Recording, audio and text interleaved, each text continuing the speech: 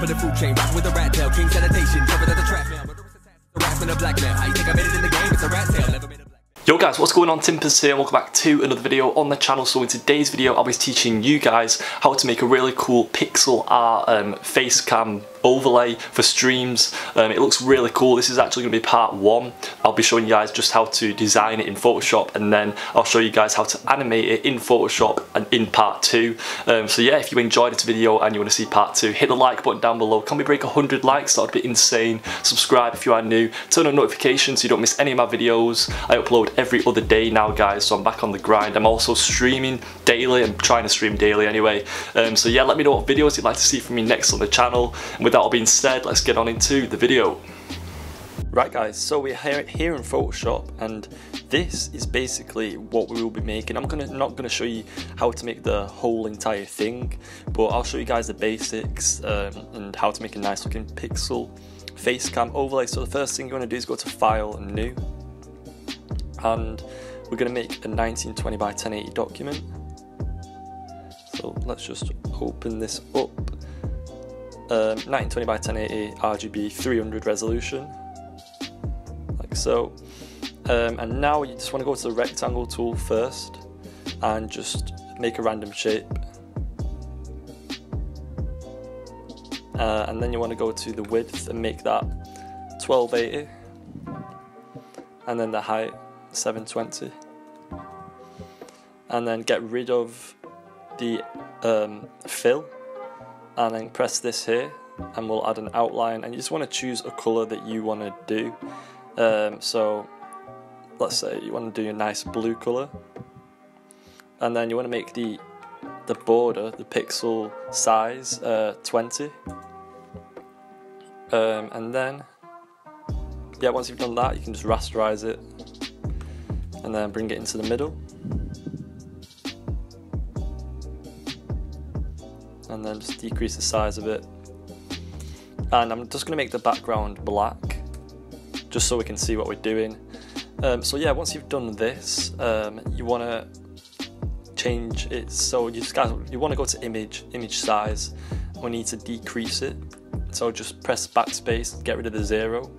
Make sure it's on nearest neighbor, hard edge, and pixels. So now it's gonna make it really small, so you can now start adding pixels to it. So to add pixels, all you do is go to the brush tool, go to pencil, make sure it's on 1 pixel. So now if you add a new layer and then choose a color you want to use, you can now start adding some color to it, like so. So you can make the actual Facecam bigger if you want. I'm going to do that. I'm just going to make it 1 pixel bigger just by doing this. And if you hold down shift whilst you're moving the brush, the pencil tool, it does it in a straight line, which is really helpful. So I'm just going to drag this down here, like so. So it's just a little bit thicker and you can add a bit more detail to it. So I'm actually going to round off one of the corners. One sec, let me just merge these together, Control E. If you go to the eraser tool, you want to make sure it's on pencil as well and it's 1 pixel, so it gets rid of 1 pixel at a time. And I'm just going to round off the corners. I'm just going to round off this corner here, so I'm going to press there, there, and there. And then if you go to the pen tool, if you press there just once, now you've kind of rounded it off and it looks quite nice. You can round it off even more if you want. If you go back to the eraser tool, do something like this, and then that looks pretty cool as well. And then I'm going to do it the same thing at the top, like so, and then B. So we've got that going on now. It looks pretty cool. And then yeah, I'm just going to add some colour to it. So I'm going to get a lighter shade of blue, and just start adding some colour to it. So I'm going to add a light blue at the top corner up here.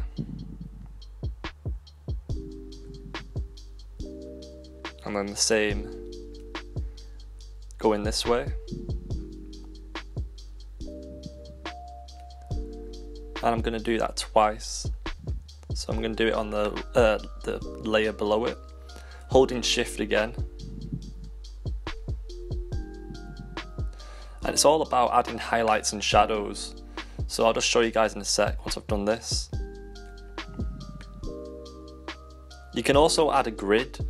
I don't actually use a grid, but you can add a grid just by going into view, and then I think, actually no, it's something else, I'm not too sure, but I don't actually use a grid, but you guys can find out if you want. But yeah, it's all about adding shadows and highlights. As you can see at the top here, there's a lighter colour going all the way along, and yeah, it looks really, really nice.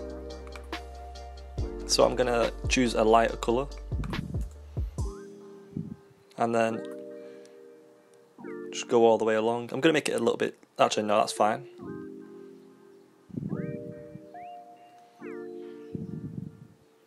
Go all the way down. It is very time consuming, but if you put a lot of work into it, it can come out looking really, really nice, guys. So yeah. And then I'm going to choose a really nice white. It's all about layering up different colours as well. So as you can see, I've got sort of like a highlight going on at the top, and now in certain areas I'm just going to add a few white pixels. Well, not white, a very light blue. You just want to do it in random places to look like a reflection / highlight type thing.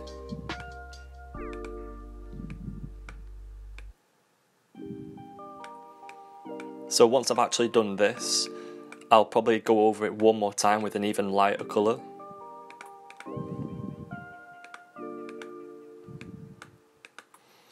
Like so, so I'll go back over to the colour and choose another white.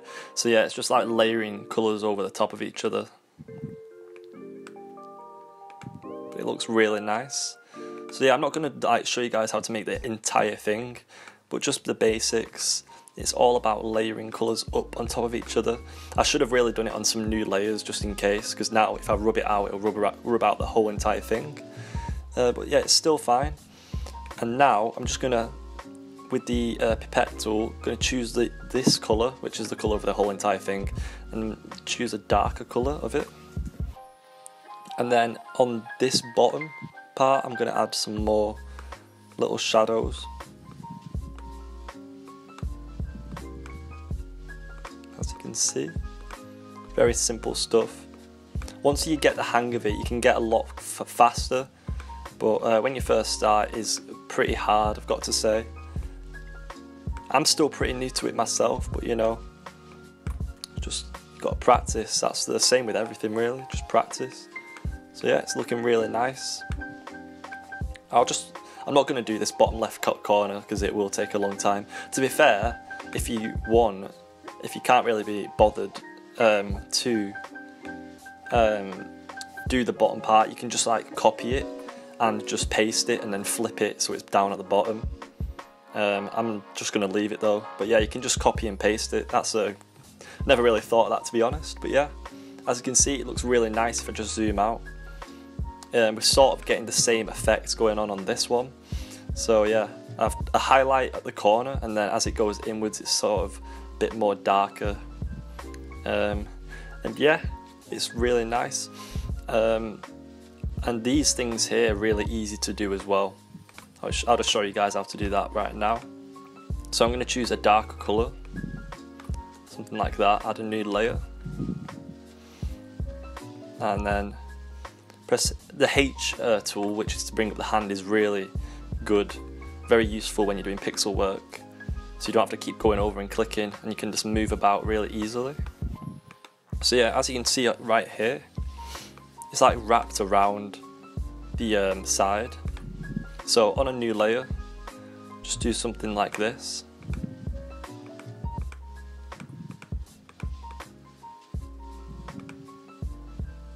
I might make it a little bit thicker.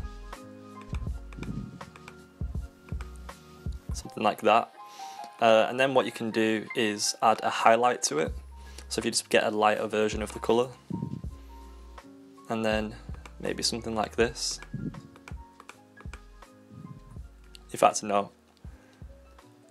It kind of blends in with the background. So I'm actually going to press Ctrl U and make it darker. Something like that. And then choose an even darker version of that colour. And I'm just going to add a few pixels like that. So yeah, once you've done that, you can press Ctrl J, duplicate it and move it down a bit. Press Ctrl J, move it down a bit again, like so. And it sort of looks like a cool vine just wrapped around the outside, and it gives something else added to the banner. You can add some more colours, like a highlight to it, and yeah, just adding random things to the overlay looks really cool.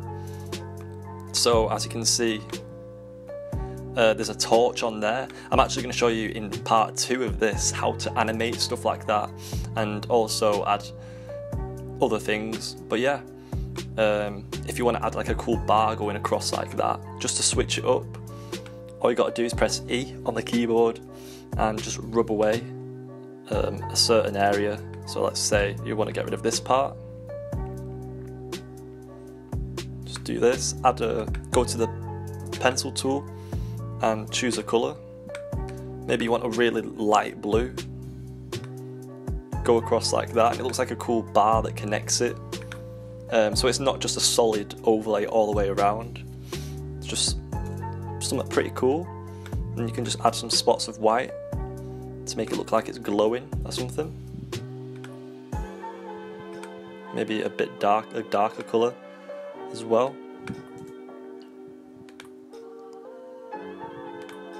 So yeah, that's another really cool thing you can do. So you've got that, and sometimes if you stream, if you're making this for yourself or for a streamer, sometimes you want another section at the bottom where you can put stuff like donations and like recent subscribers and things like that. So yeah, you can just like add a new layer and add like another little section. Going down like so, maybe a bit bigger,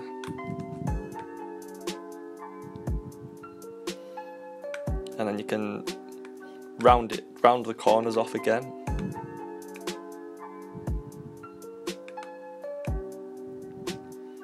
So yeah, I'm holding down Shift to do things like this, and then also another good command is G. You can use that to fill it in. And yeah, it's all about adding shadows and highlights. As you can see at the top, I've got a highlight going all the way around. So you want to do the same with these down here. So you'll also have a highlight going along this part. I know I'm rushing this a little bit. I don't want this video to go on for too long, that's why. But as you can see, you'll have another highlight going down there. And then you'll also have another highlight here. So the light source is coming in from this way, so that's where you want the highlights. But yeah, that's pretty much it for the tutorial. I don't want to go into too much depth. The next part is actually how to animate it. So I'll show you guys how to add a cool glowing effect and moving effect there. And probably another thing as well, like I know there's a glowing area around here, like something glows there. But yeah, that looks pretty cool. Hope you did enjoy this video, guys. If you want to see more tutorials like this on the channel, hit the like button, subscribe if you are new, turn on notifications so you don't miss any of my videos, and I'll see you in the next video.